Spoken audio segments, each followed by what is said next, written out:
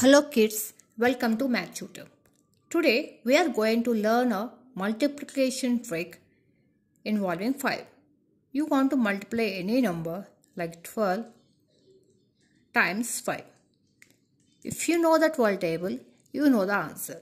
If you don't know the 12 table, what you can do is first you have to put a 0 in the ones place, okay? And then whatever number you are going to multiply, make it half, means you have to divide that number by 2. So 12 divided by 2 equal to how much? Half of 12 is nothing but it's equal to 6. So the answer is 60. 12 times 5 equals to 60. Let us see 28 times 5. Do you know the 28 table? No, right? So what you can do is first remember, put 0 in the ones place and whatever number you need to multiply, make it half. Nothing but 28 divided by 2. That equals to 14.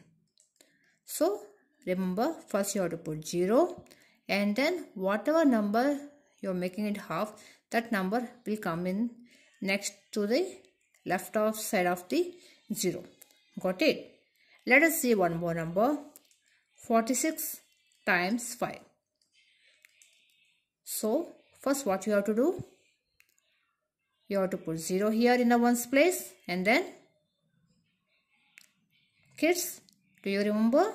You have to half the number, that is 46 divided by 2. That becomes 23. So the answer is 230. 46 times 5 equals to 230.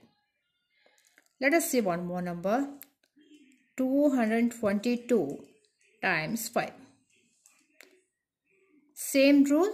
First put 0 in the ones place and then half the number. 222 divided by 2, that is nothing but 111. That number comes to the left side of 0. 1, 1, 1. So 222 times 5 equal to 1110. That is the answer. Let us see bigger number. 1028 times 5. First put 0 in the ones place and then what you have to do? You have to half the number. 1028 divided by 2. If you half it, what is the answer? 514. I am going to write 514 to the left side of 0. 514. So 1028 times 5 equal to 5140. Right. So if you observe here, we are doing the numbers which are all even numbers. This trick is applicable for even numbers. It will be very easy in doing calculations. But what about odd numbers? There is a trick for this too. If you are going to multiply with odd number involving 5, like 13 times 5. 13 is an odd number. If you half 13 by 2, it won't be a proper division, right? There will be a remainder. So what you need to do is, you have to subtract 1 from 13. Whatever number you are going to do the multiplication, first you have to subtract it. So it becomes 12. 12 divided by 2, that equal to 6. And before keeping the 6 here in ones place, if you are doing multiplication with odd numbers, you have to keep 5. Okay?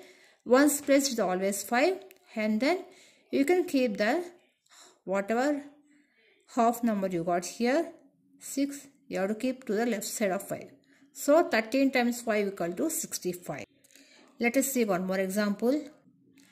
37 times 5. So here, if you remember, this is an odd number. So first in the ones place, you have to keep 5 and then 37 is there. Make it 1 less than. So 37 minus 1, that equal to 36. And then after getting this, you have to half it. That is 36 divided by 2. What is 36 divided by 2? 2 ones are 2, 2 8 is 16, so it becomes 18. 36 divided by 2 equals to 18, so 18 will come to the left side of 5.